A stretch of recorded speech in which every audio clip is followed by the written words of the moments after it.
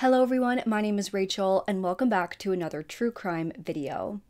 So the case that I have for you all today is one that I've been following since it went to trial. I watched the entire case unfold and let me tell you, I am torn. Those of you who regularly watch my videos know that I am not sympathetic when it comes to the insanity plea. In fact, most of the time, I think it's a load of BS. But this is the first case in a long time where I've actually questioned whether I think insanity is the appropriate explanation here. This is one of those cases that I really want you all to share your thoughts on because I truly think that everybody is going to feel differently about this case. With that being said, let's just jump right into it. Brenda Powell was born on March 19th, 1969 in Salem, Ohio. She attended the University of Akron, Ohio before graduating and going on to work as a child life specialist in the hematology oncology unit at Akron Children's Hospital, where she worked for 28 years. At the hospital, it was basically Brenda's job to work with the sick children and their families to help guide them through the process of the hospital treatment and everything that came with it. Brenda was described as being a very quiet and soft-spoken person, but she was incredibly caring towards everyone in her life, but especially towards the children and families who she worked with at the hospital. She founded the oncology teen program at the hospital, and she planned activities for families and helped them celebrate even the smallest victories within their children's treatments. She truly went above and beyond for her patients. Her care allowed patients and families to form such close bonds with her that could last a lifetime. She was cherished by her coworkers and patients alike. By November of 1996, Brenda would go on to marry Stephen Powell, who she was introduced to by a mutual friend that was also a coworker of Brenda's at the hospital. Throughout their 24 years together, they went on to have 2 children, a daughter named Sydney and a son named Andrew. Their daughter Sydney was known as loving sports growing up. She played soccer from the time that she was old enough to walk all the way through her senior year of high school. Brenda would make it a point to go to each and every one of Sydney's games to cheer her on the sidelines. Both Stephen and Brenda were known as being the best parents that they could possibly be, always putting their children first. Their family was always the most important thing to them. Stephen, Brenda, and the family would watch football every Sunday while the children were growing up, although Brenda was never a huge fan. When Sydney got older, the boys would continue watching their football while Sydney and her mother would go shopping together. The two were said to have an especially close bond. People who knew them said that Sydney was Brenda's mini-me, and Brenda was Sydney's best friend. Sydney was known as being an excellent student. She excelled in high school with her lowest grades being a B. She graduated high school with a 3.8 GPA, and because of that, Sydney went on to attend Mount Union University with a scholarship. While there, she had one of her close friends from high school as a roommate, which is always one of the best case scenarios, having someone that you already know who came to college with you and is now your roommate. Sydney also joined a sorority while there, and by all accounts, things were going great for her. Those around Sydney described her as being social, charismatic, and bubbly. She completed her freshman year and spent her summer break hanging out with friends, going shopping, and having a fun time while enjoying her break from school. However, things seemed to take a turn for the worst that following year. According to her roommate, things seemed normal during their first semester of sophomore year. However, after completing their fall semester of sophomore year, Sydney told her roommate that she was going to be moving away from campus to get some time to herself and figure things out. But her roommate wasn't exactly sure why she was doing this. But it turned out that Sydney was not doing well in school at all. During that first semester back, she was placed on academic probation. The hope was that Sydney would really buckle down and get her grades up, but she didn't. She actually failed 3 of her 4 classes that fall semester. Because of this, Sydney received notice that she would be expelled from school, saying that she would be allowed to reapply after that spring semester was over. This was a notice that was returned and signed by Sydney, so she knew that she needed to leave. But despite this, in early January of 2020, when the spring semester started back up, 19-year-old Sydney continued to act like everything was normal. She continued to attend sorority meetings. She moved back into the dorm with her roommate and continued hanging around campus, telling her roommate and friends that she was still going to class. Because of this, by late January to early February of 2020, an official from the school, Michelle Gaffney, met with Sydney personally to let her know that she was no longer welcome at the school and that she needed to pack up and move out of her dorm, adding that her keycard access would be terminated. They offered to help her with moving and even offered to speak with her parents about what was going on so that she could make this transition smoothly. But Sydney assured the school that she was going to move out, that her parents already knew and that they were helping her with everything. But even so, Sydney did not want her family to find out that she had failed out of school.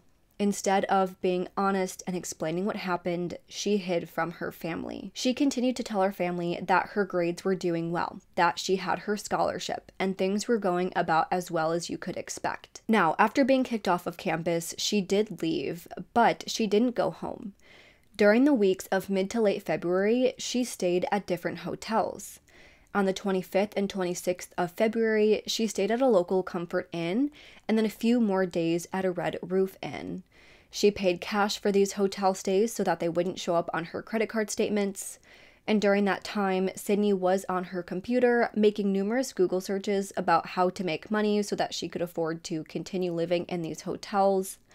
But as we will see, it doesn't seem like she was able to make money to continue living the way she was. She also stayed with friends as well during this time, but she did not want to return home. So she would switch back and forth between a friend's house or hotels, all to avoid going home and facing her parents. Meanwhile, Sydney continued texting her mother about school, making her believe that she was enrolled in classes, even though she wasn't. She would talk about the classes she was taking, what she was doing, and what she was learning. But Brenda and Steven started to notice a change. They started to notice that Sydney would be at home while they thought she was supposed to be at school. During her first years, she was never usually home, so it was weird that all of a sudden she was spending so much time at home now. Now, I want to note that the Powell family all used an app called Life 360. This is a GPS tracking app that tracks different members of the family, basically like Find My Friends on iPhone. Families will sometimes use this app to keep track of their children and make sure they're safe and where they're supposed to be. All of the members of the Powell family had this on their phones, so Brenda and Steven could see where Sydney was, and Sydney could see where her brother was and where her parents were. By February 25th, 2020, Brenda texted Sydney saying that she got a notification from Life 360 that she had been at home all afternoon. Brenda was at work at this point, so she asked Sydney if she was in class. Sydney responded to her mom saying that she had the week off from school, that her teacher and her husband went out of town that week, only giving the students a worksheet to fill out that week while they were gone. They continued talking about school, but it seemed that Brenda was starting to get suspicious. That same day, Brenda texted Sydney saying, quote, "Why do I feel like you're scamming me? Just remember, you need the grades to keep your scholarship." To which Sydney replied, quote, "Yes, I know. My grades are good. Thank you very much." By March 2nd, she texted her mom again, telling her that she was going to be done with school by 2:30 p.m. that day, and after that, she would be going to a friend's place to watch The Bachelor. It was Monday, so it was Bachelor Day with the girls. At that same time, she was texting her friend about their plans, once again acting like she was still in school and things were a-okay. While at her bachelor get-together, friends say that Sydney was acting her normal, bubbly, happy self. Now, at the same time, the other weird thing that her parents noticed was that the money from her tuition was never withdrawn from Steven's bank account because they were the ones helping her pay for her tuition. So, by the morning of March 3rd, 2020, Sydney's father, Steven, was at work when he went online to the school's payment portal to pay Sydney's tuition. But he wasn't able to access the portal anymore. He didn't know why at first and tried calling Sydney and the school to straighten things out. But then he went on that Life 360 tracking app and realized that Sydney was actually at home when she was supposed to be at school. He sort of put the pieces together, and that is when Steven realized that something was going on here. So, at around 11 a.m. that day, Steven left work to go home and talk to Sydney. In doing so, he actually left his phone at work so that Sydney wouldn't be able to look on the Life 360 tracking app and see that he was coming. He didn't want to give her a chance to run away before he got the chance to talk to her. Because once again, he tried calling her and she was avoiding answering, so he wanted to make sure he could get home and actually get her before she left. When he got home, he did confront Sydney about the whole situation. At this point, Sydney confided in Steven that she wasn't doing well in school. She didn't like school, and she didn't feel like she belonged at Mount Union, leaving out the fact that she had already failed.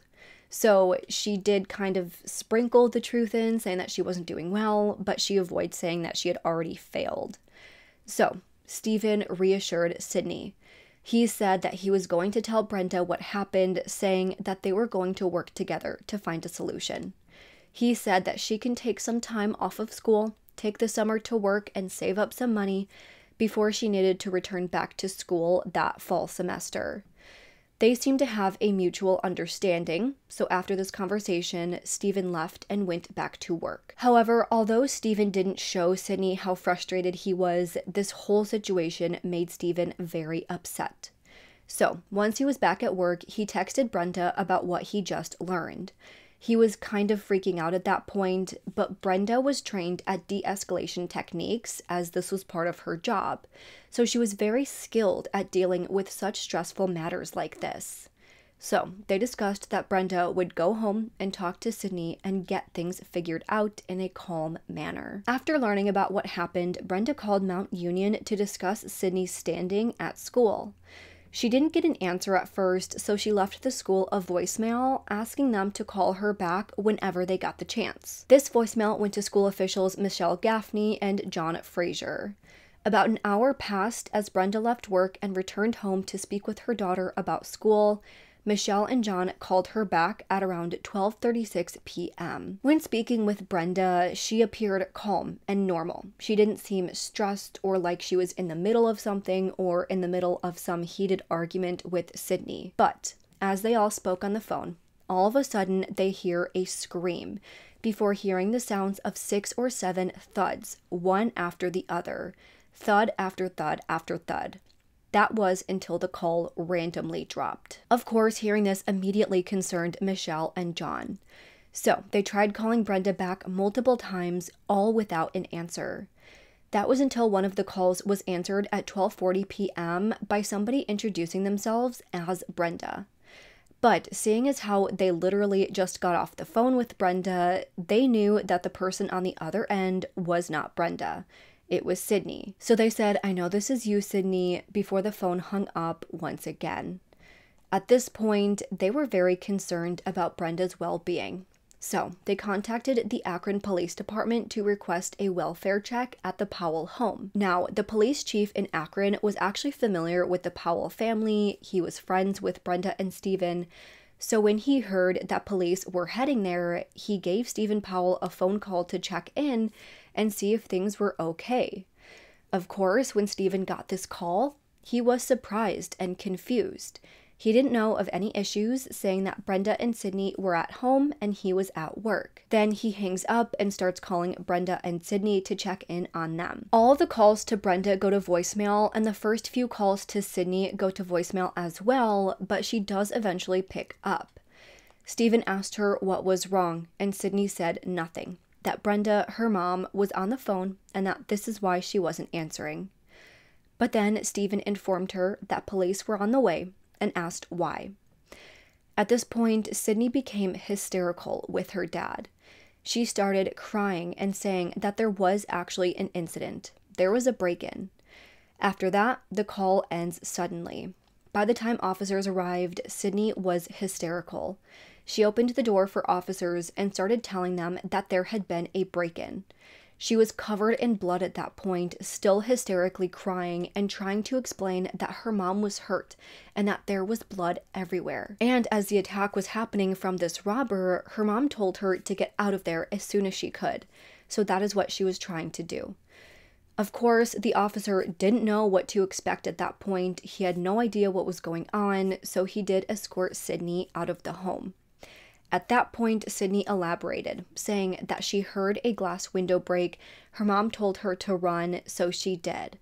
But when she returned back inside of the home, she found that her mom was hurt. When officers entered the scene and took a look around, they went into the back room of the home, and there they found Brenda lying on her back, covered in blood, barely clinging to life. Then, lying on the ground next to Brenda, they found a cast iron frying pan as well as a kitchen steak knife. Then, as police went further into the home, they found that there was a broken window and glass shattered all over. But what concerned them was the fact that the broken window was already covered in blood. At that point, first responders loaded Brenda into an ambulance and rushed her to the hospital, hoping to save her life. But unfortunately, 50-year-old Brenda did die from her injuries shortly after arriving to the hospital. It turned out that Brenda had suffered from multiple blows to the back of her head, and she had been stabbed at least 23 times according to some reports, and other reports say as many as 30, mostly to her neck. She had been hit so hard on the back of her head that her scalp was also separating from her skull. She also had multiple injuries such as cuts and bruises to her wrists and arms, which showed that she tried fighting her attacker. The medical examiner would later rule that Brenda died as the result of multiple blunt force and sharp force injuries. Now, after investigating the scene and finding out what exactly happened to Brenda, investigators quickly realized that whatever was going on here was not adding up to the story that Sydney was telling. Upon testing, they found that the blood on the broken glass window belonged to Brenda. Then they found that Sydney had injuries all over her hands, and she was also covered in blood. But that blood belonged to her mother, Brenda. So it was clear that Sydney was involved in her mother's murder in some way. Brenda's blood was on the skillet as well as the kitchen knife, so it was clear that both were used to kill Brenda. So based on what they found at the scene, police decided to take Sydney into the station for further questioning. Now, like I said, when first interacting with the police, Sydney was hysterical and crying. But after that, she would just lie still in the fetal position, absolutely catatonic, and refused to answer questions. At that point, police found out about all of the lies. The timeline, how she was kicked out of school, lying not only to her parents, but to everybody in her life about still being in school. She wanted so badly to avoid disappointing those around her and telling her parents what was really going on. So, when they found out and she was going to be caught for her lies, she decided to murder her mother. That is what police thought at that point. So, based on everything they found, Sydney was arrested and charged with the murder of her mother. At that time, Sydney pleaded not guilty due to reason of insanity. It was claimed that she dealt with severe mental health issues her entire life. She was diagnosed with multiple disorders throughout her life, and on the day of the murder, she just snapped and murdered her mother, and she had no idea what she was doing at the time. So, of course, because of these claims, Sydney was evaluated by multiple mental health professionals. While being evaluated by the first doctor, Sydney initially told them that she was in the basement when she heard the glass break. She then went upstairs to see what was happening, but then she blacked out. When she came to, the next thing she knew was that she was over her mother's body, who had a knife in her neck, and she was trying to help her. She told them that she doesn't remember much from that day, that she only remembers flashes. After the attack, she remembers sitting on the couch, comforting her mother, then pacing up and down the stairs to and from the basement, wishing that she could just leave. Then the next thing she remembers is being at the hospital. During one of these evaluations, she told the doctors that she started experiencing auditory hallucinations when she was 11. From there, she suffered from severe anxiety. From the time she was little, she was always very self-critical. She held herself to a ridiculously high standard and didn't want anyone to ever think that she was failing or that she wasn't good enough. If she was anxious about a test, she could sometimes get to the point where she really felt like she physically couldn't read the test. I will talk more about this aspect of things in just a minute. At the end of the evaluations, Dr. Anthony Smartnick diagnosed Sydney with schizoaffective disorder, depression, and post-traumatic stress disorder. Dr. Smartnick was the main psychiatrist who she worked with after the time of the murder while awaiting her trial. Him diagnosing her with PTSD was because of the reported nightmares that she was having about seeing her mother covered in blood and dead. Another one of the main psychologists that she worked with and who we heard a lot from at the trial was Dr. James Reardon. Dr. Reardon also diagnosed Sydney with schizophrenia and major depressive. He believes that she has been experiencing auditory hallucinations since childhood, but that things got increasingly worse in the months before the murder. He believes that within the 3 to 6 months before the murder, she deteriorated. She began to lose touch with reality. She failed out of school. But she was so self-critical that the idea that she had of herself was not matching with the reality that she was facing, and she couldn't handle that. So she felt that she couldn't tell anybody about her failures. It was all building with her being on academic probation, her being expelled, and then people around her starting to find out and starting to pick up the breadcrumbs that she left behind, all building like a wave until the day of the murder, when the walls closed in on her so quickly and with such force that she completely snapped and had a psychotic break. She didn't know what she was doing when she murdered her mother. Now, after being arrested, she had her bond hearing, which was initially set for $250,000, but was raised to $500,000. She did end up posting her bail. Someone in her family, I believe, posted it for her. I'm not exactly sure. But she did live with her grandmother until her trial started. And again, I will explain more about that situation in just a minute. I also don't believe there were any competency hearings. As far as I was able to see, all of her psychologists thought that her having this psychotic break was in the months leading up to the murder, and then after getting treatment after the murder, she seemed to be doing a lot better. So even though there were a few things they had to tweak with her treatment, she was able to stand trial. So the trial began on September 7th, 2023. 19-year-old Sydney Powell was being charged with 2 counts of murder. One murder charge meant purposely causing death, with the other being causing death that results from felonious assault. She was also charged with 1 count of felonious assault and 1 count of tampering with evidence, probably relating to her trying to stage the crime scene. She lied about her status at Mount Union University. She didn't let anybody know that she was on academic probation or that she failed out. She wouldn't let anybody know that she wasn't at school anymore, and she wanted to avoid them finding out that she was actually coming home. The prosecution argued that these lies were starting to build and build until Sydney felt that she had no other option but to kill her mother in a fit of rage. The prosecution argued that when the attack started, she grabbed the closest thing to her, which was that iron skillet. She hit her mother multiple times, but when she realized that her mother hadn't died yet, she left the scene to grab a knife to stab her mother to make sure that she killed her. To them, that says that she at least had the state of mind to realize that what she was doing was not working, to separate herself from the scene, go get another weapon, and then come back and continue murdering her mother. You have to have some sort of awareness to be doing that. Then, after murdering her mother, she had the awareness to go to that window, punch it in herself to stage a break-in. She actually had to go outside of the house and around to that window, punch it in so it looked like somebody was breaking in. Her trying to cover her tracks like that shows that she knew that what she was doing was very wrong. We discussed a little bit about all the forensics that they found at the scene, that the blood on that window did belong to Brenda, which would make no sense if someone actually broke in. They obviously wouldn't have the blood of their victim on them already when they were just coming into the house. It was pretty much understood at this point that the entire scene was done by Sydney.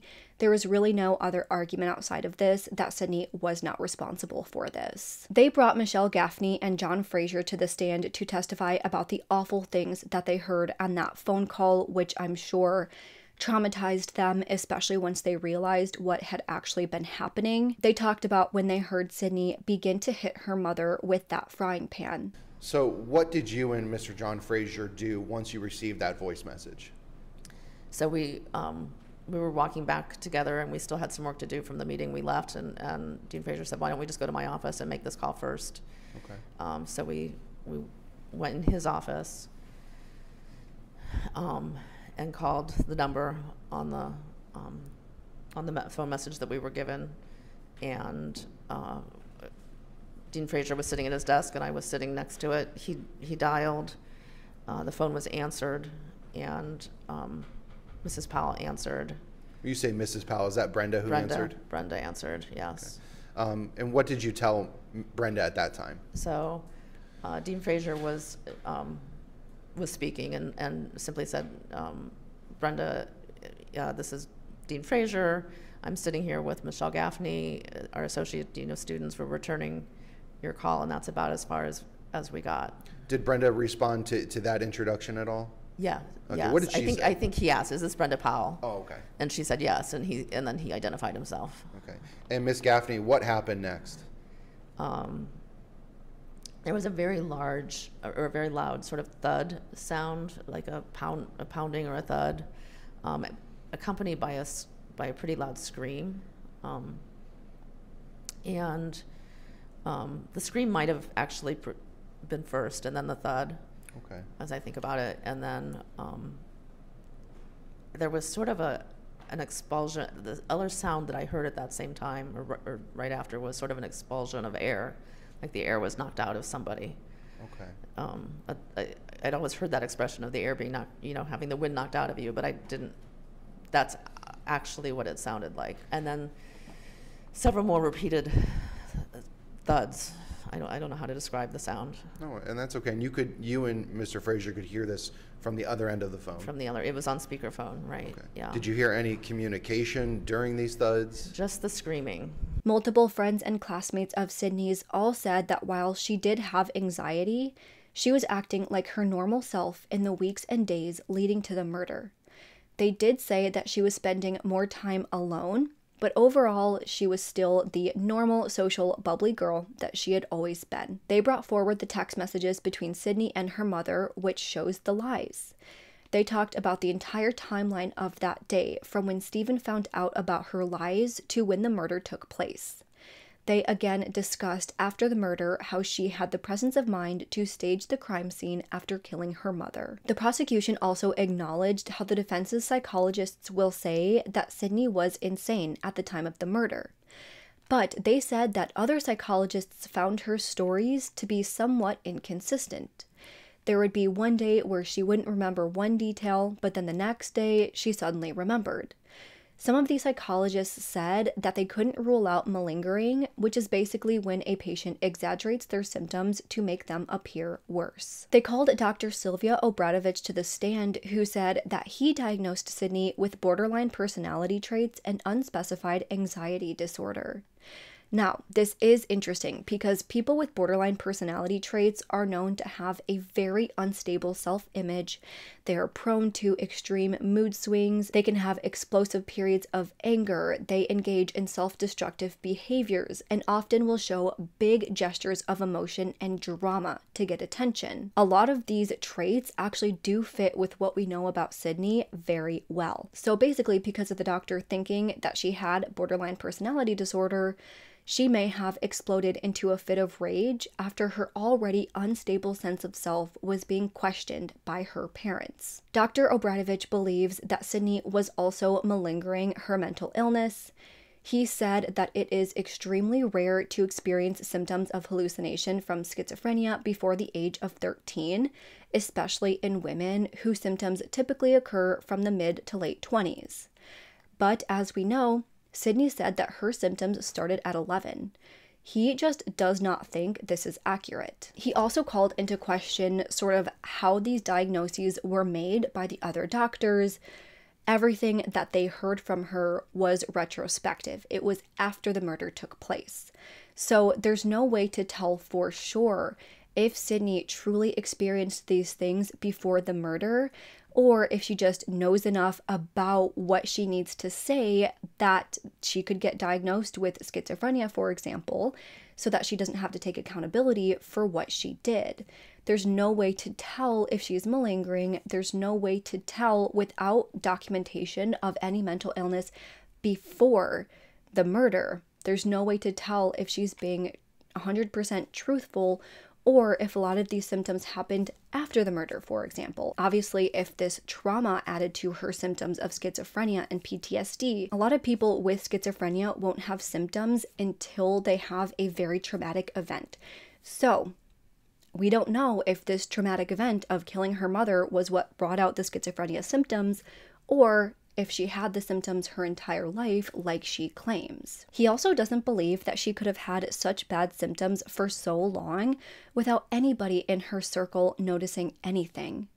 He agreed that Sydney's motive for murdering her mother was because she would have done anything to keep from disappointing them, no matter how extreme. She may not have been thinking clearly because of her borderline personality traits, but she knew what she was doing, she knew it was wrong, and she took the steps to try and cover it up. The defense, on the other hand, argued that Sydney was suffering from severe mental health problems that built upon each other until March 3rd, when she just snapped.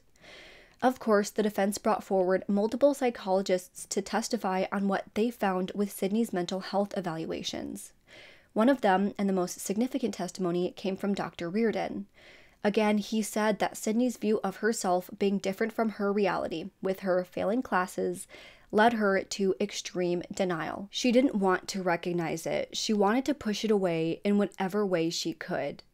He said that near the end of November of 2019, she started to transition from more normal, very self-critical thoughts that a lot of people might have to distorted thoughts, which progressed to severe auditory hallucinations, which told her that she was worthless, that she didn't deserve to live, and that she was a failure. What her friends saw was not the reality. She may have been doing okay to the outside, but on the inside, she was starting to spiral.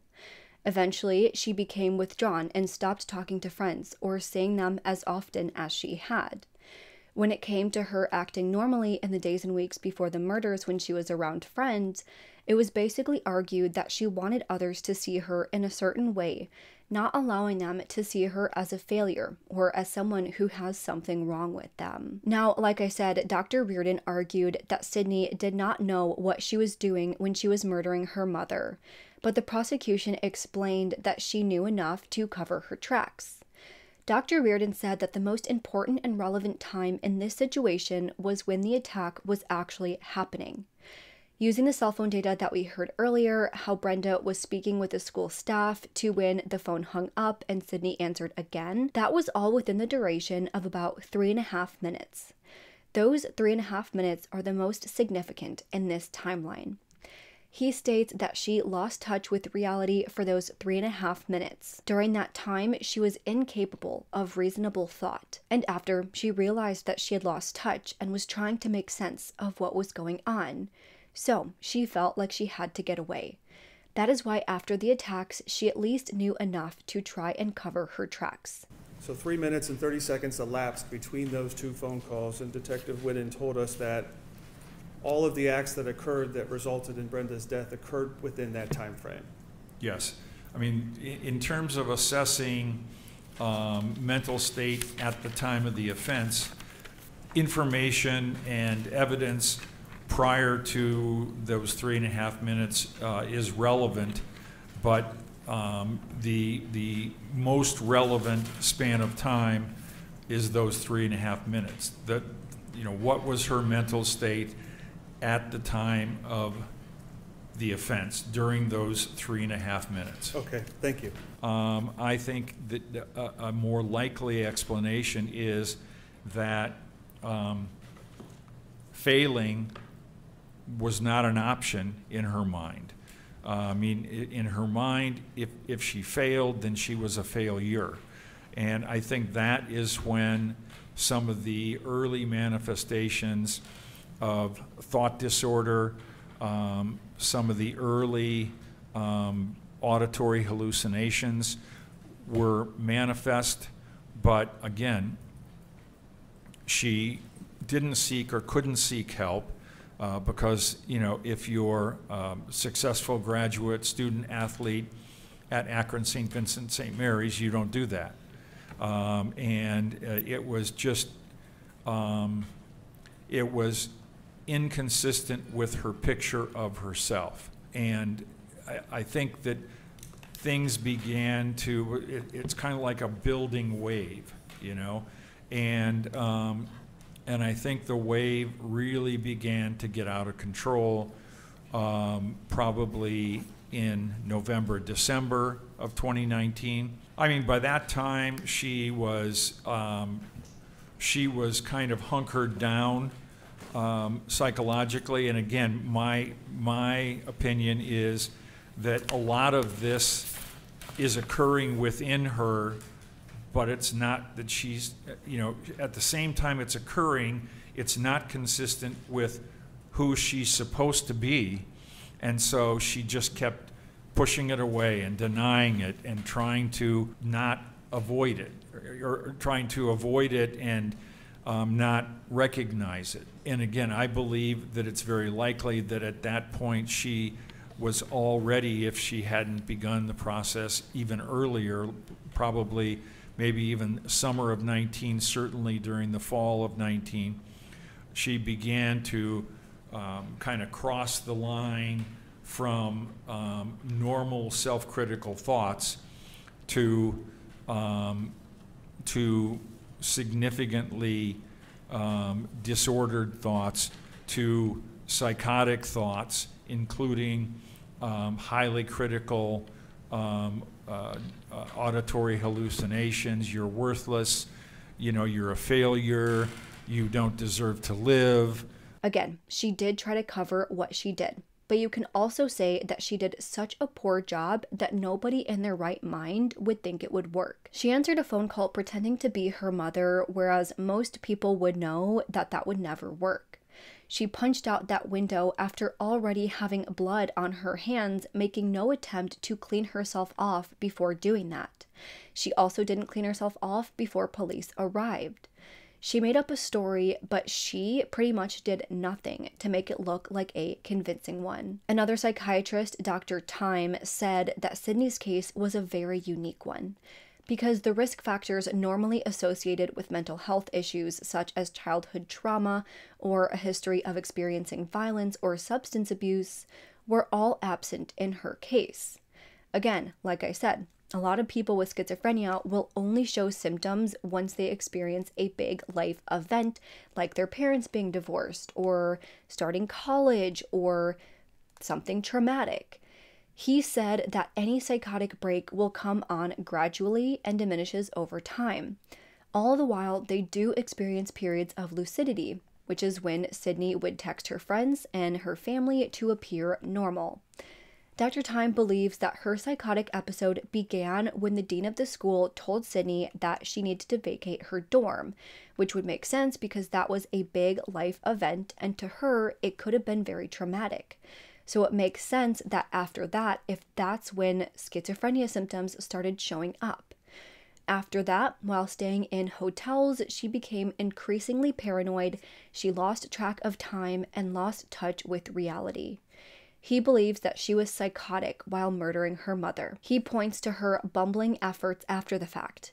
He said that her answering the phone pretending to be Brenda was not something that a normal person would do. It was obvious that the school would be able to tell that it wasn't Brenda once again, but Sydney was so overwhelmed by the trauma of what just happened that she wasn't making any sense. Members of school staff testified that they started to notice that she was starting to isolate herself, and she did seem to be slowly deteriorating while in school. She did suffer from anxiety throughout her time in college, and other friends noticed this in high school as well. One of her teachers testified, Miss Milligan, who was her high school English teacher for 3 years. She described that Sydney was a standout student for many years. She thought so highly of Sydney and even wrote her a letter of recommendation to get into college. But there was one incident where Sydney came to her distressed and in tears, saying that she couldn't see numbers. She was freaking out about an upcoming test, and she had gotten herself so hyped up from anxiety that she physically felt like she couldn't read. So, to resolve the issue, Miss Milligan agreed to give her the test on a later date. This event was not reported to the school, though, because she didn't think it was severe enough to call it a mental health crisis or anything like that. So, to the defense, this showed that she had been suffering from severe mental health issues since she was a young teenager. To the prosecution, though, this said that even the staff around her who saw her anxiety didn't think it was severe enough to report it to anybody. Therefore, it couldn't have been that bad and probably wasn't schizophrenia. It was probably just normal anxiety that a lot of people experience. Sydney's grandmother also testified at her trial. Like I said, after being released from prison on bail, she stayed with her grandmother, who lived on a farm, and was able to help her and be with her pretty much 24/7 because she was retired. Now, since she was diagnosed with schizophrenia and depression, she was prescribed Abilify and Depakote, which are used to treat bipolar, Cymbalta and Trazodone, which are used for depression and anxiety, as well as Prazosin, used to treat nightmares. For the first few months, Sydney seemed glazed over and flat. So it took a few tweaks on the medication to get it just right, but once she took her medications as prescribed and she got used to the routine, according to her grandmother, she improved significantly. Her mental processing improved, she started talking more, she was more expressive, and just overall looked better. She said that Sydney took her meds like clockwork. She was very responsible with seeing her counselor, and any time she experienced any breakthrough symptoms, she would always immediately notify her therapist. Through counseling and taking her meds, she became herself again. These things really helped her, and she seemed to be getting a lot better. Stephen, Sydney's father, also testified. He talked about, obviously Sydney's lies and how they were starting to find them out, and then about the timeline of events of March 3rd, 2023 that led up to his wife's murder. I won't be repeating all of the details of this because I don't want to be too repetitive, but even with everything that happened, he said that Brenda and Sydney were incredibly close. There was no way that Sydney would want to hurt her mother like this. This happened, in Stephen's opinion, because Sydney was very mentally ill and she snapped. He truly believes that. The defense also had several other family members and friends testify to the close bond that Sydney and her mother shared. No one who knew Sydney believed that she would ever have chosen to kill her mother just to cover up her lies. And to take that even further, nobody in their right mind would think that killing their parent would cover up their lies. If she truly was in the appropriate mental state, there's no way that she thought that killing her mother was going to get her away from all of this. That literally does not make any sense. Throughout the trial, it was clear that Sydney was distraught. If you watched any of the trial coverage during a lot of the defense and prosecution testimony, Sydney was crying.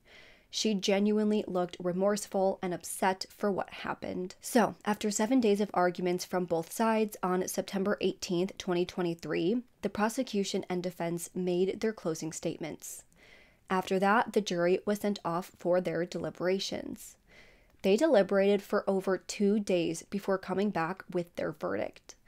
By September 20th, 2023, the jury found that Sydney Powell was guilty on all charges, including 2 counts of murder, 1 count of felonious assault, and 1 count of tampering with evidence. When the verdict was read, Sydney was in disbelief and continued to cry hysterically. Verdict form number 1 as to count 1 reads, "We, the jury in this case, being duly impaneled, sworn, and affirmed, do hereby find the defendant Sydney Powell guilty of the offense of murder as charged in count 1. The form goes on to say, and we do so render our verdict upon the concurrence of 12 members of said jury. Each of us said jurors concurring in said verdict signs their name hereto this 20th day of September 2023. Each juror has signed in ink next to his or her name." Verdict form number 2 reads, "We, the jury in this case, being duly impaneled, sworn, and affirmed, do hereby find the defendant Sidney Powell guilty of the offense of murder as charged in count 2. And we do so render our verdict upon the concurrence of 12 members of said jury. Each of us said jurors concurring in said verdict signs their name hereto this 20th day of September 2023. Each juror has signed their name in ink next to their juror number." Verdict form number 3 reads, "We, the jury in this case, being duly impaneled, sworn, and affirmed, do hereby find the defendant Sidney Powell guilty of the offense of felonious assault as charged in count 3. And it reads, "And we do so render our verdict upon the concurrence of 12 members of said jury." And finally, verdict form number 4 reads, "We, the jury in this case, being duly impaneled, sworn, and affirmed, do hereby find the defendant Sidney Powell guilty of the offense of tampering with evidence as charged in count 4. We've always believed it was purposeful killing, and the jury has agreed with that sentiment that she purposely did it. She wasn't doing it by accident, and that she wasn't doing it because she was mentally ill. And so we believe they've confirmed our belief from the start in this case. After the verdict was read, of course, it was time for sentencing, which came a week later. Before her sentencing hearing, many people all wrote to Judge McLaughlin in support of Sidney, asking for a lenient sentence. In total, there were 58 pages worth of letters written by her father, aunts and uncles, friends of hers, friends of Brenda's and Stephen's, all who believed that Sidney was not mentally well. I was able to read through most of them, and I was able to learn a lot about Sidney, her parents, and their relationship, but I do think that her father's is probably the most gut-wrenching and the most important out of all of them.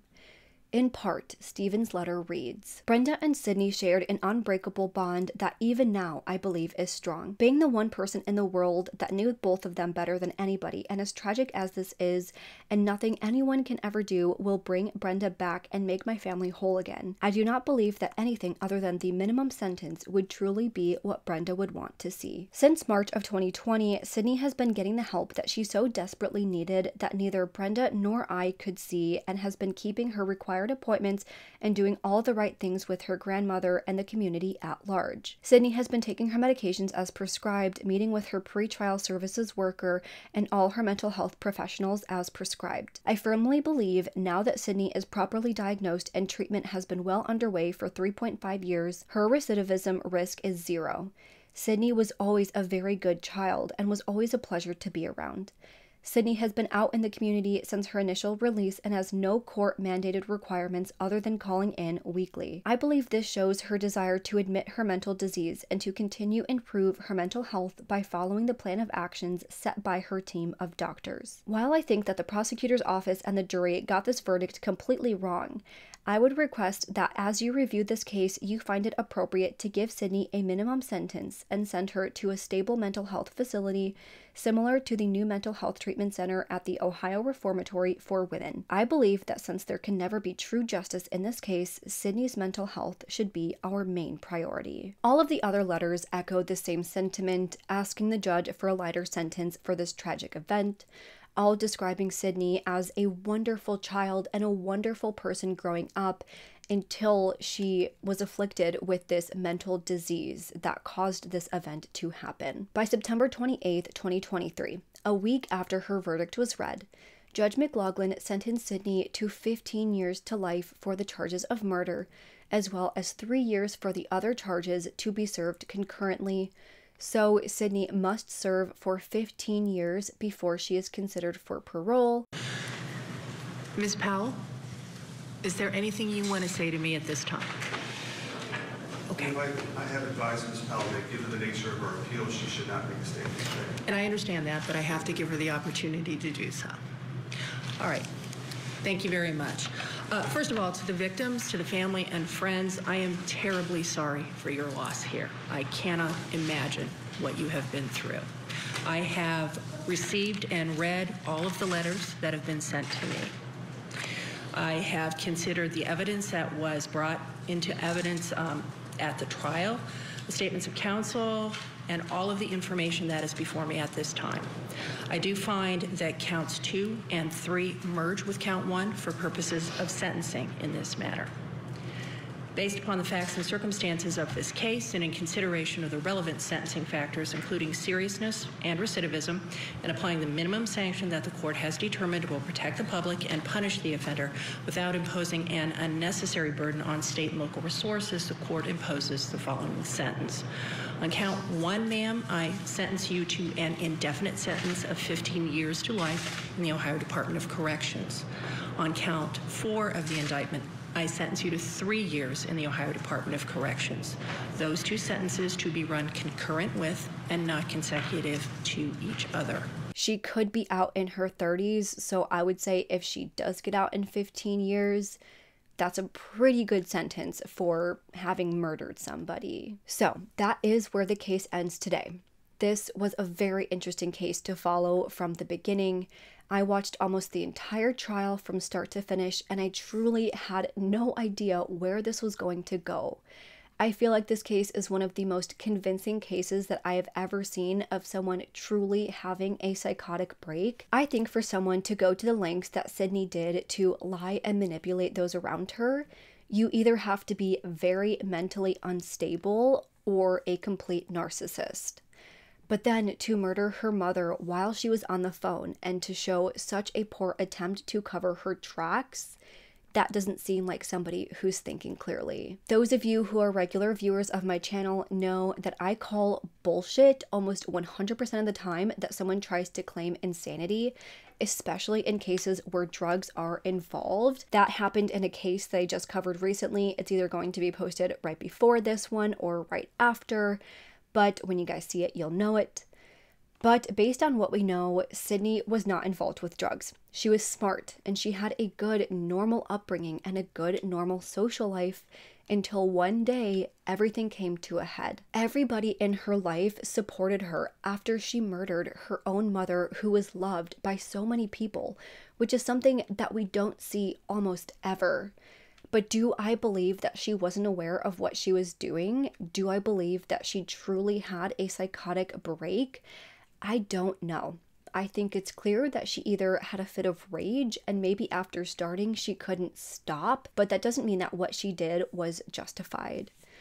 I have to say, I am happy with the sentence she got. I'm happy that she had to take accountability for what she did. I'm happy that she knows what she did and she is having to work through it. I am happy she got a life sentence, but this is a tough case because I'm someone who truly believes in victim rights and advocacy. When you see a family who is fighting for their loved one's murderer to be kept in jail and to never be released, it's a no-brainer that that person should never be released. But Sydney's own father, the husband of the person she killed, her grandmother, her aunts, uncles, close friends of Brenda's, all believe in rehabilitation for Sydney. So to me, I can't say that I know any better than her own family. So if they want her to be released eventually, if she is better and no longer a danger to society, I hope that she is when she's better, when she no longer poses a threat to anybody or herself. I hope that she continues to get the help that she needs, and in the end, I hope her family gets what they want out of this. You guys might disagree with me, but I'm in the camp on this one where I'm not going to push how I feel on the family. This wasn't my tragedy, this was their tragedy. And they will feel how they want to, and they're going to deal with it how they want to. And if they want Sydney to be released eventually, I really hope that they get what they want. Obviously, given that she's no longer a danger to herself or anybody else. But that is where I'm going to end today's video. This is a case where I really want to hear everyone's thoughts because I feel like everybody is going to have such differing opinions on this one. Do you think that Sydney was legally insane? Do you agree with a legal insanity plea? What do you think of the proposed motive? Do you think she actually murdered her mother to prevent her from having to face her mother's disappointment? What do you think of her sentence? And what do you think of the support that she's getting from her family? Please sound off in the comments. I really want to know what you all think. If you liked this video, please make sure to go ahead and leave this video a thumbs up and subscribe to my channel. I put out new true crime and mystery videos every single week. Don't forget to turn that notification bell to on so you don't miss out on any of my future videos. Make sure you follow my Twitter, Instagram, TikTok, and Facebook. All are going to be linked down below. And if you have any case suggestions, please make sure to fill out the Google form, also listed down below. With that, I hope you guys have an amazing week. Stay safe, stay healthy, and I hope to see you next time.